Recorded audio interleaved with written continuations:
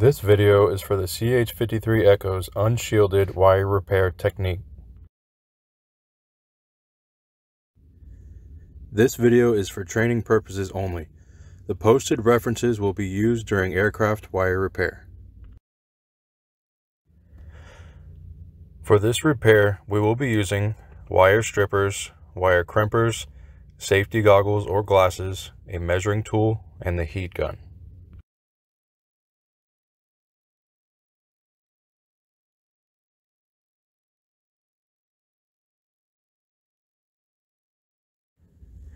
The wire repair demonstrated in this video will be using a 20 gauge wire, a red splice, and a red splice boot. To begin your splicing job, first you must identify the wire size. You can do this by checking the last two numbers on the wire. Then you must follow the publication to determine your stripping dimensions. Mark your wire using the measuring tool. Place the wire in the correct gauge number on your wire strippers, then you may now strip the wire.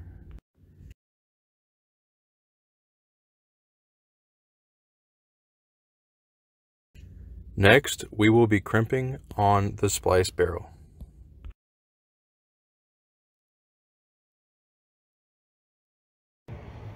Ensure to place the splice boot on the wire prior to crimping.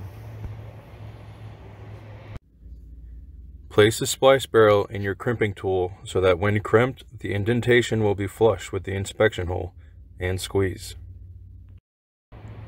Repeat this step for the other side of the wire.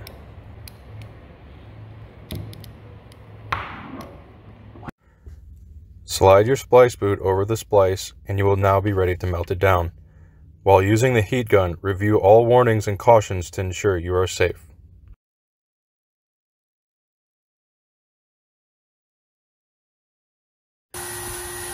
Heat your splice evenly until the environmental seal melts and flows along the wire insulation.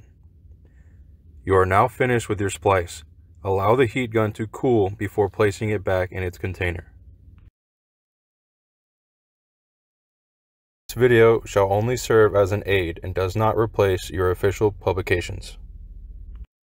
Thanks for watching this video, and don't forget to fill out the survey down below in the comments section and subscribe to our YouTube channel.